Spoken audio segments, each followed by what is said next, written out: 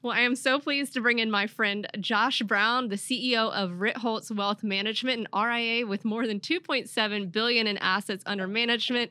You might know Josh from his blog, The Reformed Broker, or maybe you see him on CNBC. And he's also the author of the book Backstage Wall Street. Josh, it is so great to have you on the show. Welcome. Hi, Julia. How are you? How's it going? I'm doing great. It's great to see I feel like we you. haven't hung out in like a very long time, probably pre-pandemic. Pre-pandemic, it's been way too long. I'm way overdue. Yeah. I need to get up there and catch up with you. So I'm just really grateful to have you on the show, Josh. I was just thinking, like, we've known each other for a decade now, and you wrote this incredible blog post over the weekend, and that's kind of the impetus for me. Time out. You know how long I know you? I think the first time we met, I was like at Business Insider visiting, and which was a thing that people used to do back then. And you guys were like icing each other. Do you remember that? No? Okay, I'll remind you. Smearing off ice.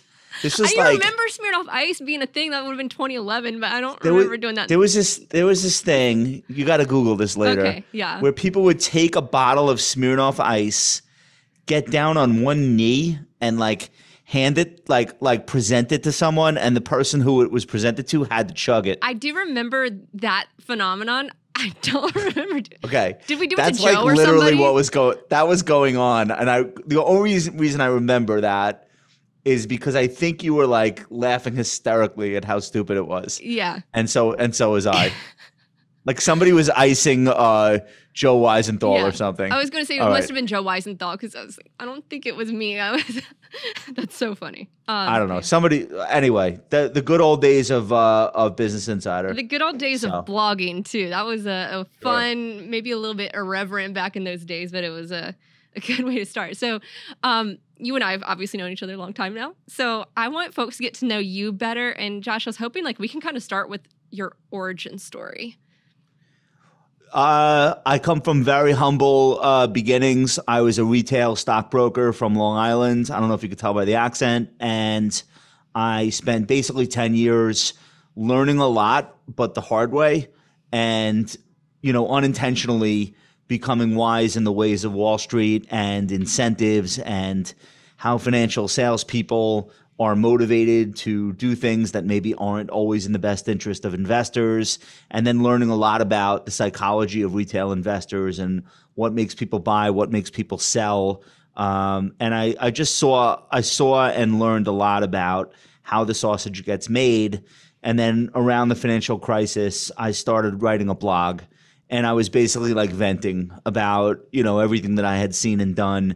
And I guess it's a little bit like, cautionary tale stuff and a little bit, market commentary and a little bit industry banter. And for whatever reason, like that melange of content became really interesting to the financial media and other financial advisors and retail investors, and I built a little bit of an audience, and I kept going, and that's like 14 years ago, and here I am, still writing a blog. So maybe I haven't made that much progress, but like in some ways I really have. So I don't know. I'm like I guess I'm like an example of somebody that just kind of like did things the hard way, and fortunately a lot of stuff has worked out. So.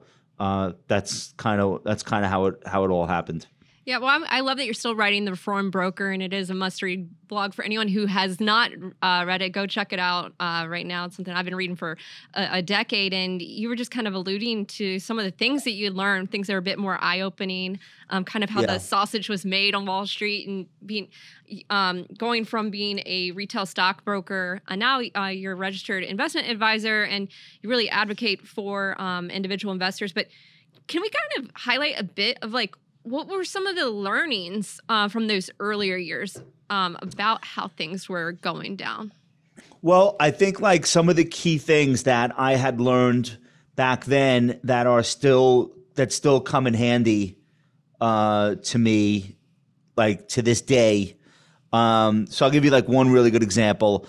I learned that if there's something that's like a trend or something that's hot on Wall Street, meaning like investors are into it, Wall Street will not stop until they have created so many of those products that eventually the investor class would drown in it. So like that came in like that insight. So I remember early IPOs and secondaries and closed end fund IPOs and the first wave that I ever saw of SPACs, which was like 04, 05. I just remember these like cycles of, oh, this is a thing that people will buy. Let's make more. Wow, they're still buying it. Let's make even more.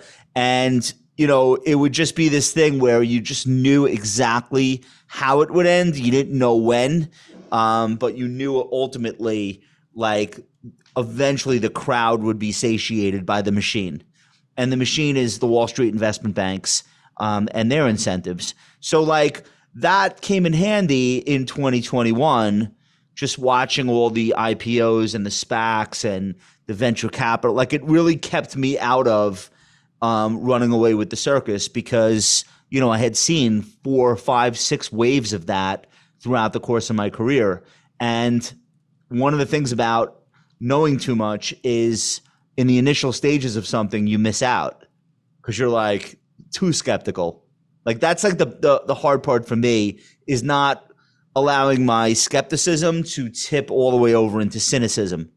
And if you're like completely cynical, basically you'll never make any money and you'll miss every opportunity that presents itself. So like, where is the balance? How do you stay skeptical and not get tricked, but not get so negative and so pessimistic and so suspicious of others that you never end up succeeding at all?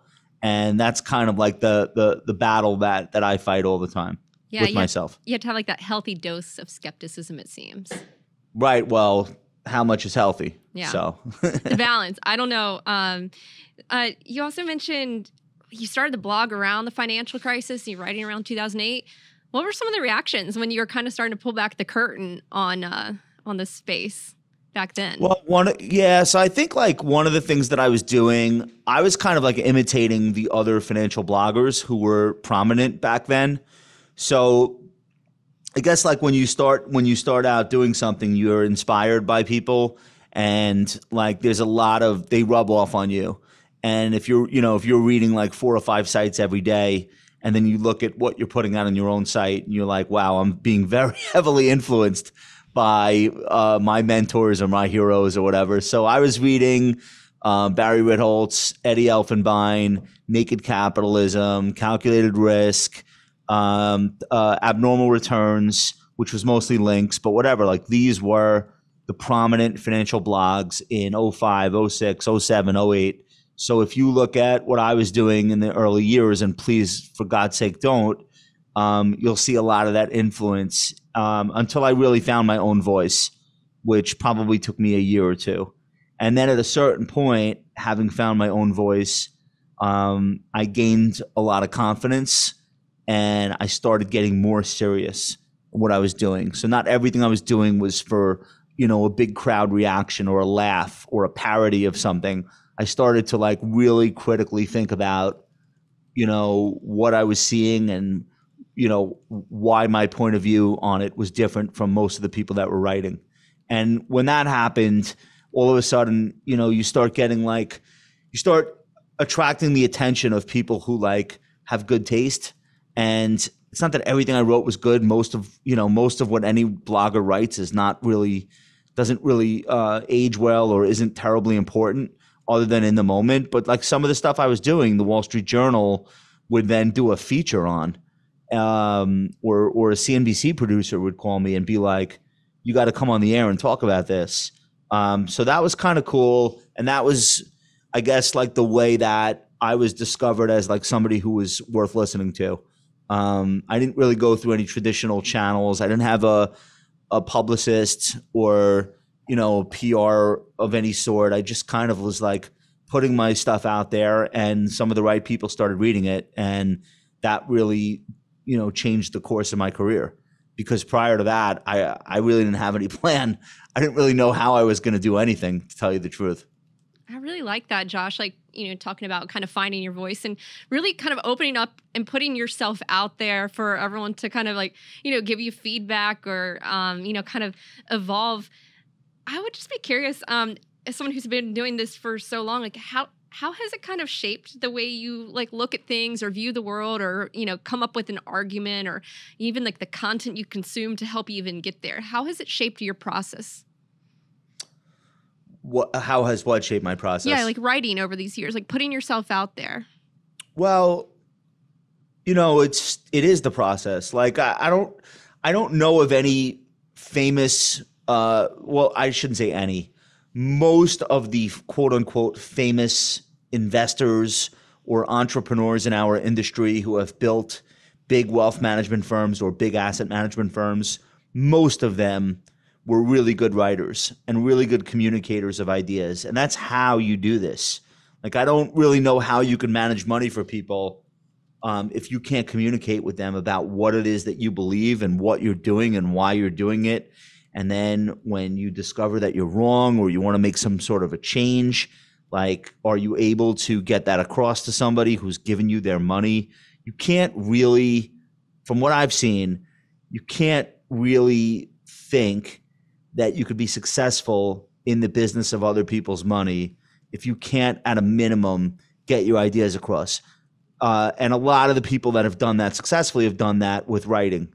So, of course, there are exceptions. Like, there are amazing quantitative investors or hedge fund managers or proprietary traders who really don't need to communicate. They basically get their own money and they could do whatever they want. But think about Howard Marks, Warren Buffett, Rick Edelman, Ken Fisher, Cliff Asness. Like, these are all like good to great investors, but they're also really great communicators. Muhammad El-Arian, Bill Gross. There's just like a very long list of entrepreneurs / investors / writers. And so I really didn't invent anything new. I just came from, my own generation, a new generation at the time, who were doing it via blog. But before blogs, there were columns in newspapers. There was TheStreet.com. There were syndicated radio shows. Warren Buffett was writing an annual shareholder letter. There were people that made their name with public appearances. Howard Marks did a memo. He would send it out. He sent it out for a decade before anybody ever told him, hey, we're reading this. So like that's like a well-established trope within our industry that if you want to get noticed for your investment ideas and you want to build a clientele of people who agree with them, writing is kind of how it's done. So Barry was writing before I was. I was very inspired by Barry. I think we're very different in how we write, but we share the same investment philosophies. So I was really aping a lot of what he was doing. And again, it caught on, so I kept going. Yeah, no, it's a good point. You just listed like some of the greatest investors of our time. And you're right, they are prolific writers and people kind of covet their letters when they come out. And it's not just for their, what are they up to or their wisdom. It's just the way they write. It's something about it captivates you. You mentioned Barry Ritholtz, your business partner, and connecting through writing. Can you tell a bit more about the backstory there, Josh? Yeah, so I was in the midst of the financial crisis doing a blog and really had nothing. I wasn't sure where I wanted to take my career, but I knew I wanted to be out of brokerage. I wanted to get onto the advice side and not get paid for what products I could sell people, but actually help clients and get people to be like, this is good advice you're giving me, and want to be my client from an advisory standpoint. So I didn't know where to begin. Nobody was recruiting me. Nobody ever heard of me. I couldn't get into one of the larger firms. I didn't have the pedigree. So I just had no clue how to make that jump. But through my writing, I got to meet a lot of influential investors, advisors, writers, and eventually I got myself invited to a Howard Lindzen event in 2010, and I met Barry there. And Barry and I had the opposite problem. Barry had 1 million people who wanted him to invest for them, but he doesn't do that. Barry's not a financial advisor. he was always like a chief strategist. So he's like, yeah, I have all these people that want to be my client, but I don't have clients. I don't do this. And my problem was the opposite. I was ready to do this, but nobody wanted to give me any money or talk to me. So we teamed up, and it was lightning in a bottle. It worked immediately. And we started off talking primarily to fans of Barry's blog and his book and his public appearances. And as we grew, we added more people to the team and eventually started our own firm. And we celebrated the 9th anniversary of the firm's founding in September, a couple weeks ago. Oh, congratulations. Yeah, I remember when you guys were launching, and I remember like the news coverage around it, and that's amazing, Josh. Gosh, it's amazing like how fast time flies. Yeah. I imagine too, like the blogging, you, Barry, Michael Batnick, who works at your firm, you guys are also big on social media and podcasting as well. You all have many podcasts. Like, how important has we literally never shut up. I love it though. How important has the content creation side of things been for growing the business? Well, that's it. That's the whole thing. Like, we don't get clients from anywhere else. We only want to talk to our fans.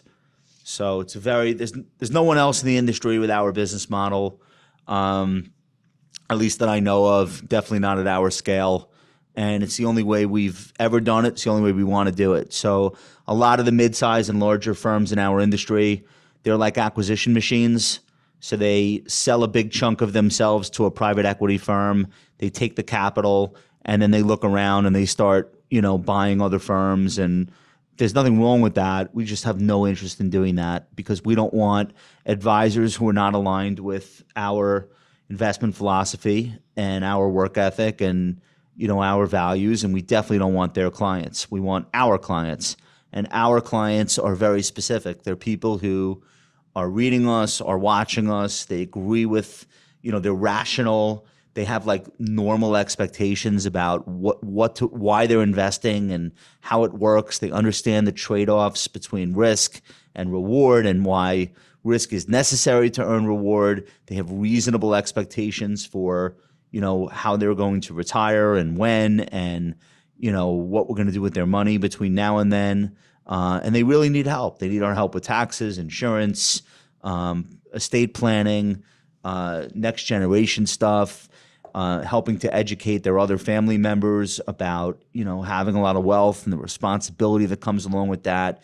Charitable and philanthropic endeavors. These are all things that we touch within our practice. I think like most people that have never worked with a financial advisor, they think it's like, what stocks are we buying?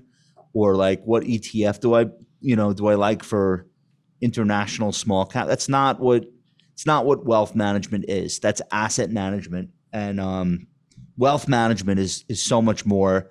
And it's really the only thing I've ever wanted to do.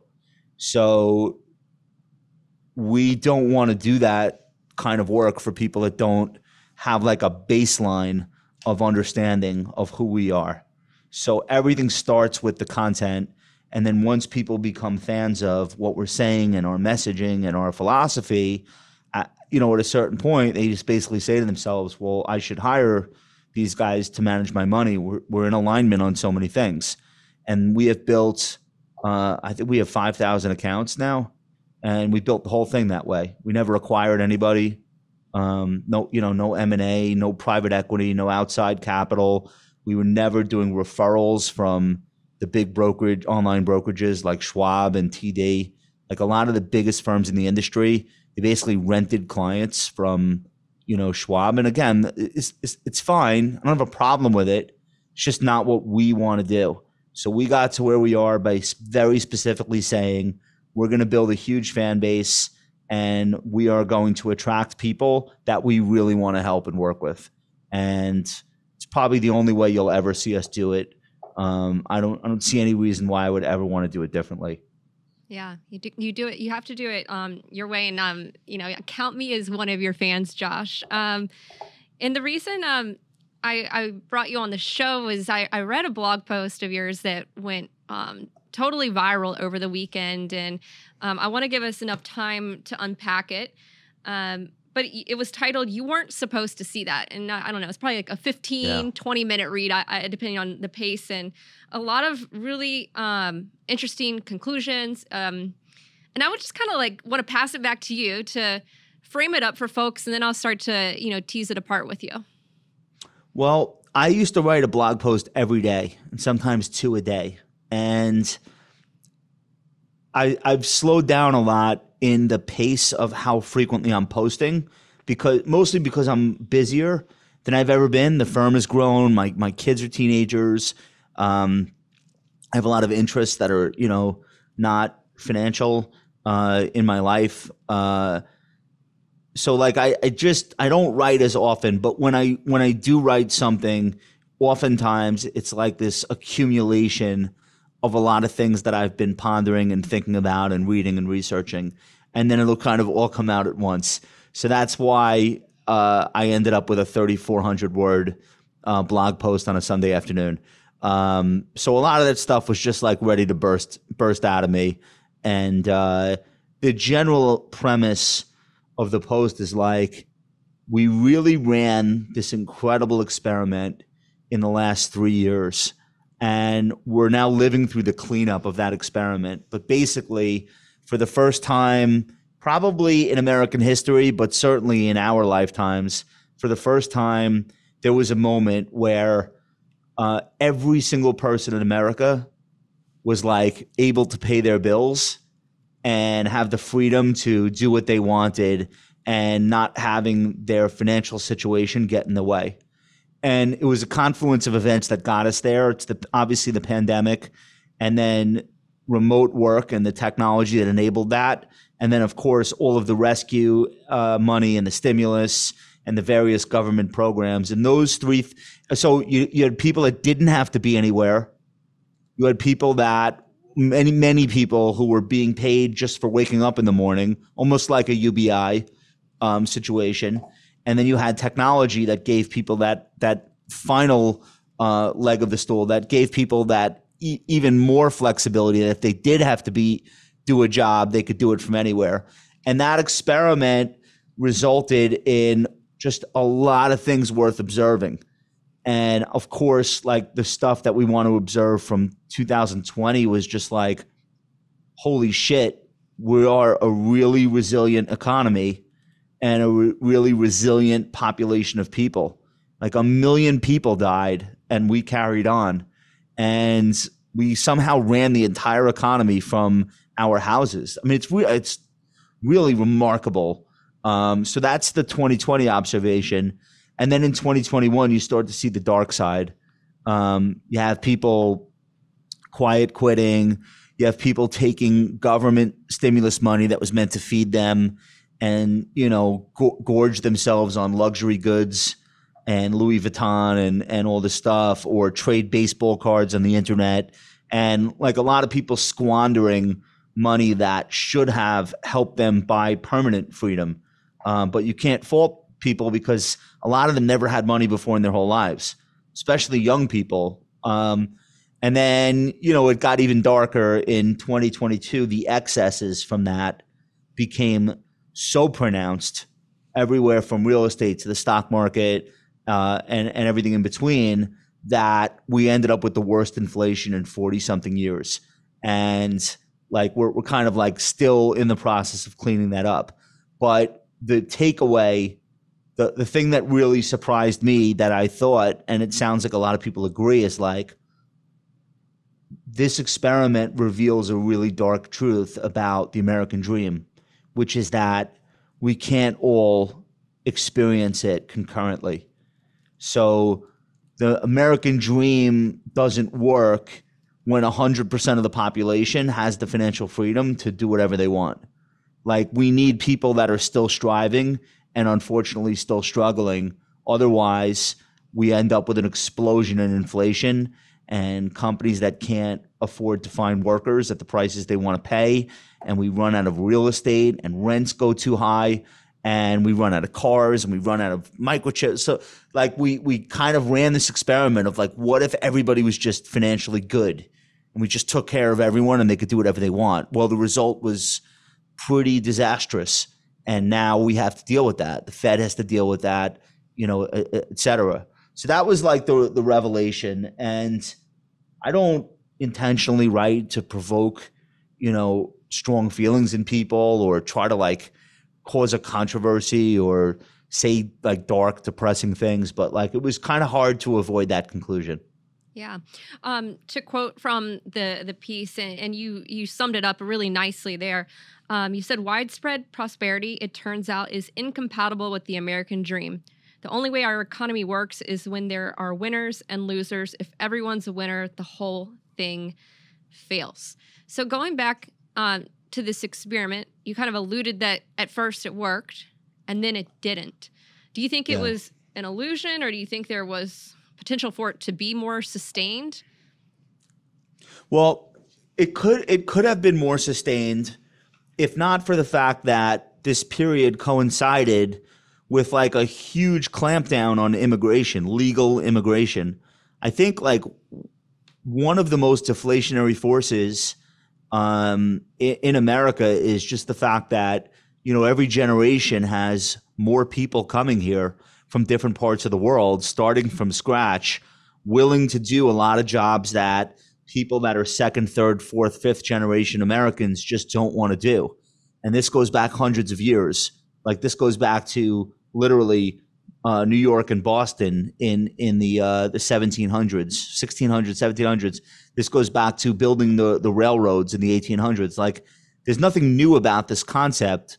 But I do think that, absent having legal immigration, you end up with a squeeze. And, like, don't take my word for it. Listen to conference calls. Listen to what the CEOs of hotel chains are talking about. They rely on every year a new wave of people willing to come and do these jobs. So like when everyone has this shortage at once because there is so much money in the system that nobody really has to work, that's when the American dream turns into a nightmare and things break down and things don't end up functioning. So like people are like, well, what's the solution? I don't know. I'm really good at pointing out problems, not solutions.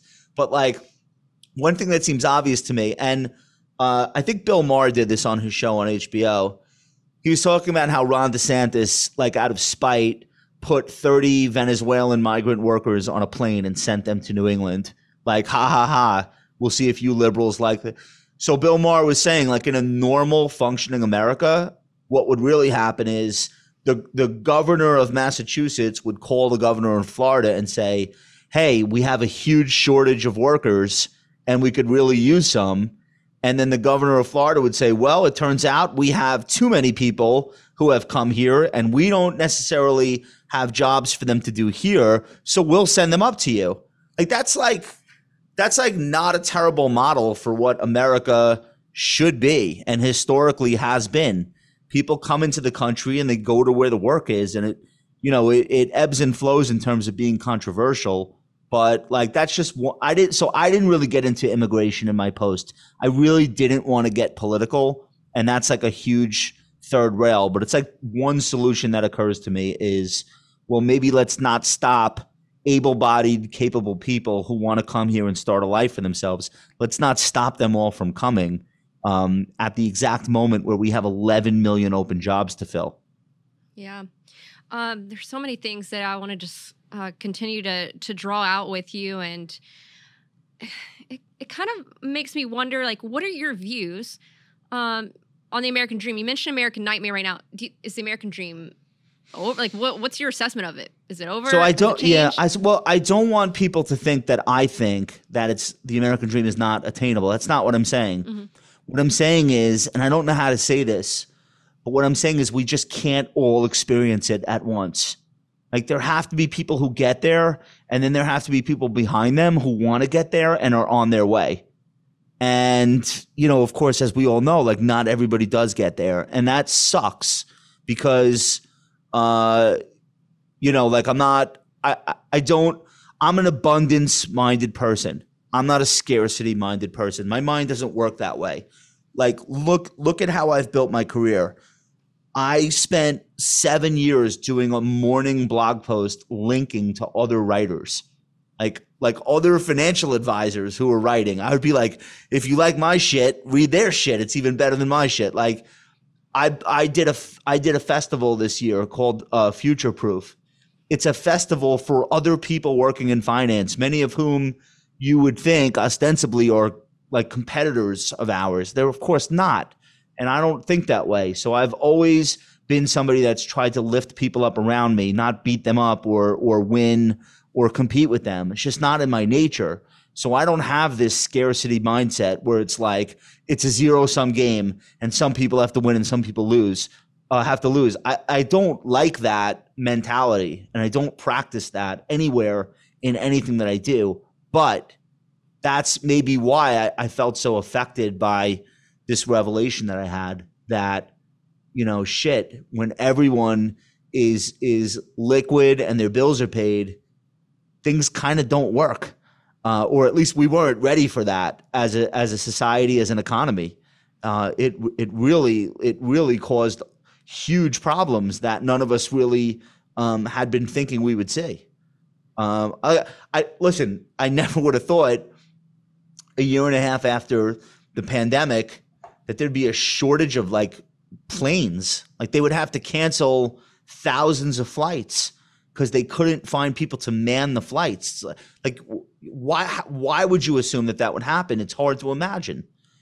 Right? You'd say, oh, I thought the airline industry, the hotel industry, they were dying for people. Now we're hearing they have no capacity. Like these are like all new things for our economy that we hadn't really ever experienced before. And a lot of it you have to retrace and point at the stimulus plans that put household balance sheets in the best position they've ever been. Like household net worth hit $150 trillion. Think about that number. That's a record number that we hit at the end of 2021. Now, a lot of that is stock market wealth and real estate wealth, which has since been clawed back by higher interest rates. But like, you think about the amount of cash people had in their bank accounts. You think of the strength of the average household's balance sheet. You think of the wealth that came from the housing market, the stock market. Like for a moment in time, everybody had maximum financial flexibility and freedom all at once. And it turned out not to have been so great. Yeah. As you point out, like for a moment in time, and also you wrote in the piece, like you weren't supposed to see that. Now the genie is out of the bottle. For one brief shining moment, everyone had enough money to pay their bills and the financial freedom to choose their own way of life. So I guess my follow on, if we could maybe extrapolate on this, is what do you think it means for the social fabric in the U.S.? Well, so I'm not a good example of this, but like picture like somebody who's like 29 or 30. And like 2 years ago, they like thought the world was their oyster, right? They were like, well, I'm quitting my job. I'm going to become one of the millions of people to start my own business right now. And that happened. We had millions of people start their own thing. You know, I'm going to get an LLC and I'm going to get a business bank account and Blue from American Express. And I'm going to set myself up with Amazon Web Services to build out my homepage. And I'm going to set myself up with Square so I can accept payments on my cell phone. And like, look at me do my shit. I'm like a new founder and I love it. Like, I'm not saying that that's the bad part. But like now you're that guy or girl, right? And it's like a year and a half later, and the Fed now is like going out of its way to stomp on you, like crushing the availability of credit in the economy, and trying to deliberately dampen consumer demand for everything under the sun. Maybe knocking down your retirement account, your financial assets, knocking down the value of your home. And I'm not saying they shouldn't be doing this, but like that's deliberately what's happening. So if you're 28, 29 years old, you spent your first 5 years out of college working for some other company, then you decided to go off on your own. You finally felt good. You had the assets. You had the good balance sheet. You were ready to take on debt. You were financially secure. And now it's like, wait, what are they doing? Are you saying they're crashing the economy now? Like that's what That's what the government is doing? What the fuck is this? So if I were, so I'm 45, it's different for me.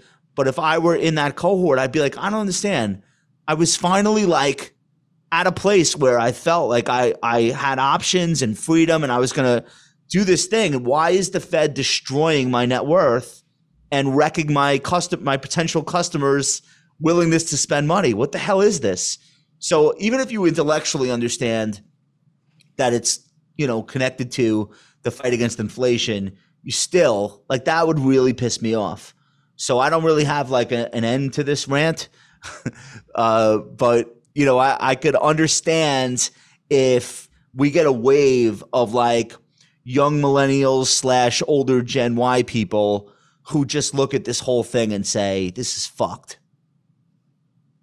Yeah. You mentioned, like, where does the blame lie? I mean, nowhere. Everywhere and nowhere. Where to begin? Probably a government lab in China where they were playing with things that they shouldn't have. I don't know. We could start there. We could start before that with Jerome Powell and a Fed that really loves to twiddle the knobs and go up and down with rates, and doesn't really seem to have a great handle on the idea of stable prices. We could go there. We could talk about some policy mistakes, well-intentioned mistakes during the height of the pandemic, getting money out as quickly as possible to as many people as possible. Again, very well-intentioned. I'm not saying I would have done it better or differently, but obviously some of that has been an issue for inflation. We could talk about allowing home prices to run up 44% in 2 years and continuing to buy mortgage bonds for some bizarre reason during that entire run-up. We could talk about a record-breaking stock market and a Fed that was still buying treasury bonds. Like this, there are a lot of places to look and find blame, but I think it's beside the point. This is not about like, look what you did. This is just about, wow, we really were not set up for mass prosperity. It turns out that's not great for the functioning of our economy. I don't think anyone planned it that way. So it's hard to say that anyone's at fault. Yeah.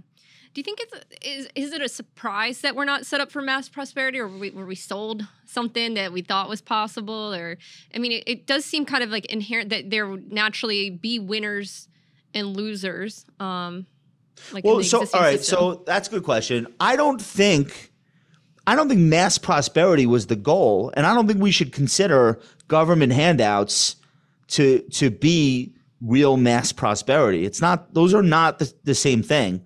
Like, government handouts are coming from other people.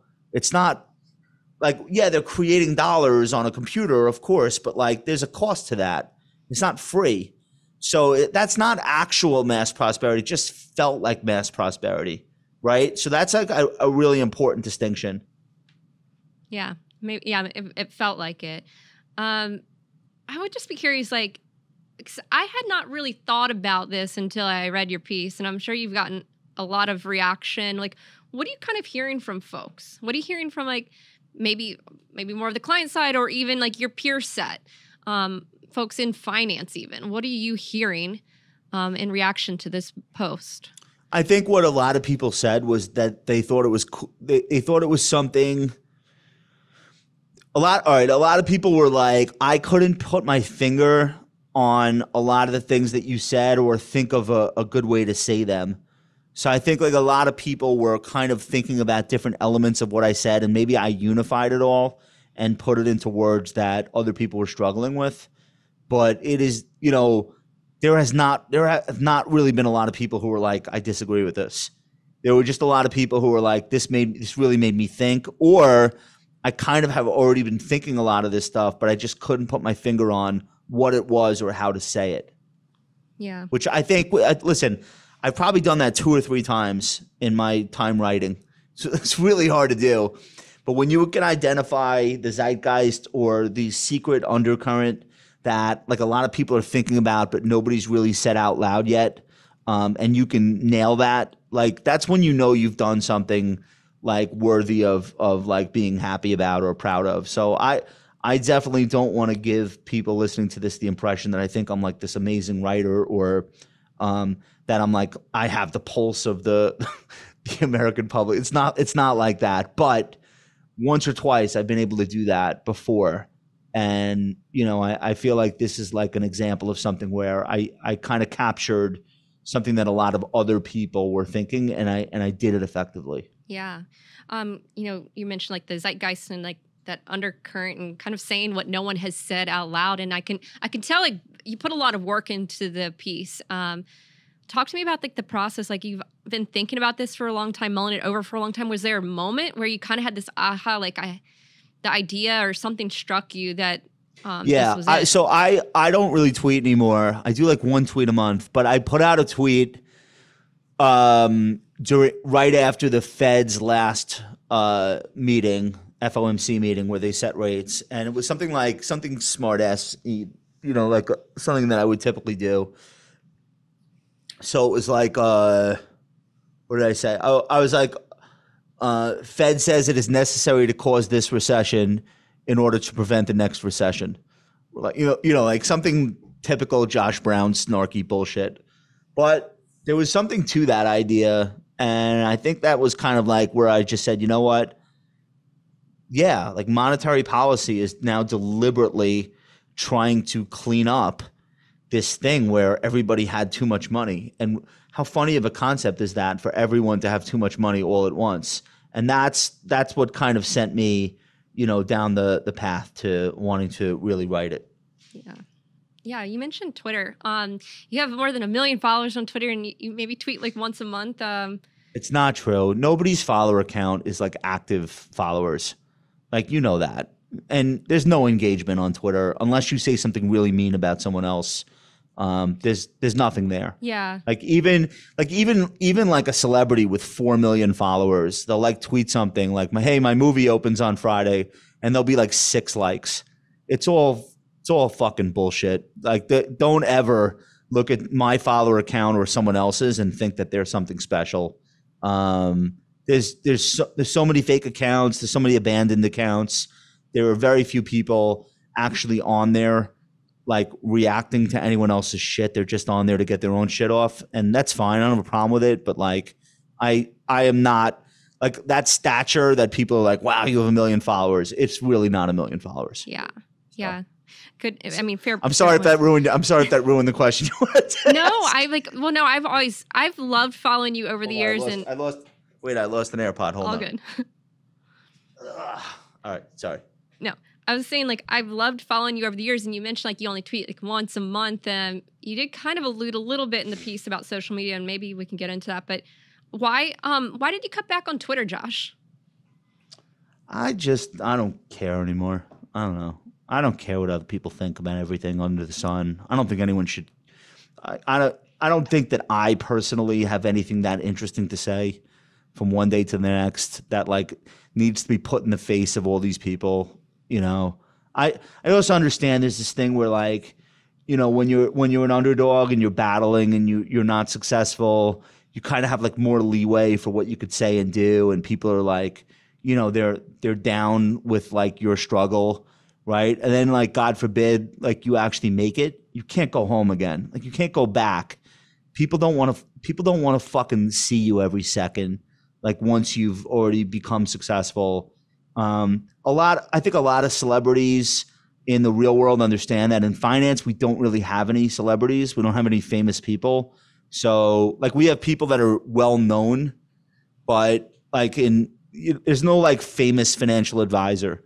And actually, if you asked Americans, like, who is the most famous financial advisor, they would be like Warren Buffett, who is not a financial advisor, or Jim Cramer, who is not a financial advisor.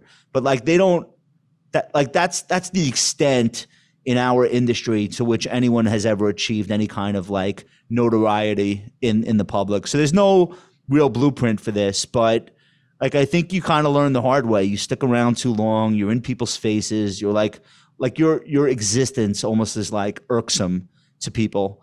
And not you, I mean like colloquially. Yeah. What, the royal you is that? No, but like if you, so I think what you want to do with these platforms is like not stay long enough and continue to put yourself in people's faces once you've already like made it or succeeded, because nobody's happy for anyone else. Like you know, you're happy for your friends, you're happy for your family. And yes, if there's an actress you like and she wins an Oscar, or there's a singer you like and they win a Grammy, yeah, you're happy. Then it's like, oh, 5 Grammys? You know what? Fuck you. Right? You're like, oh, you have another TV show? Oh, great. Like it gets to the point where it's like, all right, it's enough already.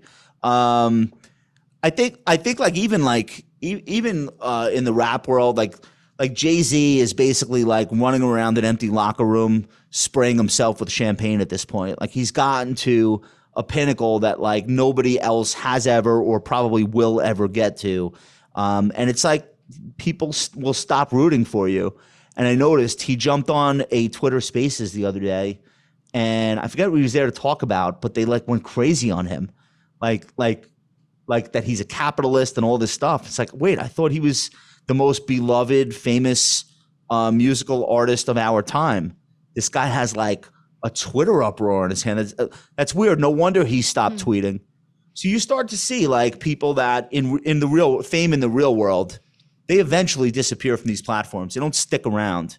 And I think like a very, very, very minor miniature version of that is in finance. Like you look at certain people that just, they're not engaging anymore because the downside is so much greater than the upside. It makes me kind of wonder if that's maybe one of these other like undercurrents in society right now playing out.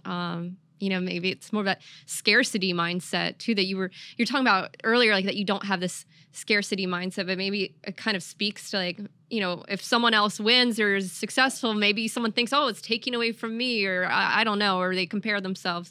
But it's normal. Like it's natural. When you're coming up, you look at people ahead of you as though they're in your way. They've been there long enough. And it's like, when is it going to be my turn? Why is this girl still here? Why is this guy still here? Let me take that person down a peg. And in doing so, bring myself up a peg. That's totally normal. Like that's look in the jungle. That's the young lion kills the older male lion so he can mate with the pride. Like that. I don't think there's anything wrong with that. I'm just saying, like, why would any normal person want to repeatedly expose themselves to that dynamic? So, you know, I think there's a lot of that going on where people are just like, all right, I don't need this shit anymore. And maybe I'm like an obvious example, but you know, it's okay. Like it's time. By the way, nobody should be doing things they were doing 10 years ago, 10 years later. Like people should evolve. People should find new things, new hills to climb and new activities to pursue. Yeah. Well, that's a good point too. Just to stay. Meanwhile, I'm still writing a blog. I'm still writing a blog for 15 years. Yeah, but you probably have that direct relationship with the audience as well. I love my audience. I love my fans. My fans are there, man. Like if I write a post, they're all getting it delivered to their inbox. If I do a podcast, if I do a video, it's tens of thousands of people are listening, watching. I live for my fan base. I'm not like out there trying to convert people who don't like me to like, please like me. That's over now. I'm in a different phase. Yeah. Just, being more comfortable too in like your own skin with your own ideas and your own voice. You wrote in the piece, Josh, social media has enabled the village idiots of every town and region to discover each other and band together in the millions. Society is actually regressing intellectually for the first time since the Dark Ages. We'll get into that at some other time. I know you're thinking about it. Can we get into it a bit more? No, we'll get into that some other time. Okay, fair enough. Some other time. I don't want to say a lot about that. I think it's self-explanatory. It's not worth like riffing on. It's just, I think the nature, a lot of social media has, positives and there are some negatives. And one of the negatives is there are a lot of people who have been able to find each other across geographic boundaries. And some of the externalities of that are not great. Got it. Well, I guess to kind of round out the conversation of everything you outlined in the piece, where do we go from here? Dude, I wish I knew. I wish I knew. If I knew, I probably wouldn't share it publicly, but I don't know. So I think a lot of when you read about financial market history, it's the same thing as regular history, right? There's always some spillover effect into the stock market and the bond market from things that happen in the real world. I think like 5 years from now, 10 years from now, we'll look at the 2020 through 2022 period, and I think we'll conclude that like a lot of horrible things happened to people's loved ones, and a lot of people's lives were altered in such a way that they were never the same. And I think, I had teenagers or kids during the pandemic, and I think there were some things that they went through that, they'll never be the same as they would have been had they been doing in-person school during that time, and not have had so many things taken away from them, so many rites of passage that kids are have been accustomed to for generations. So I think there's a lot of stuff that's like we really don't even know the effect. But I also think that there will be some things that we look at and say, that was a turning point for good, or there was a silver lining there. Like we probably jump-started the vaccine industry, and there are probably some things that will be created and devised and discovered as a result of all the money being thrown at this emergency that end up like saving more lives in the future. Like that's the history of America and American style capitalism. So I don't want to give people the impression that I'm negative about this whole experience, but just try to think, realistically about what it is. And I don't know where we're going, but I hope I hope things improve. I always hope things improve. I always expect them to. So I'm definitely a long-term optimist. Long-term optimist. I think that's a great way to conclude. Josh, is there anywhere that we could send folks to learn more? I'm going to pass it to you just to plug the blog. Or you imagine listening to an hour of me and saying that's not enough? I need more. I need more of this guy. Please, it's fine. If you read my blog, if you listen to my podcast, I love you for it. Thank you so much. And if you haven't yet, I'm really easy to find. And if you have and you're not into it, I totally get it. There are a lot of days where I don't want to hear my own thoughts either. So it's cool. No matter what, we're all friends. We are all friends. Well, Josh Brown, the CEO of Ritholtz Wealth Management, I thank you so much for being so generous with your time and ideas. Great to see you, Julia. Great to see you too. Great, and good luck with the show. And you're amazing at what you do. And I can't imagine there's any prominent person in America that wouldn't want to be interviewed by you. So I know this is gonna be a hit for you. So congratulations. Thank you so much, Josh. I appreciate you. Take care. All right.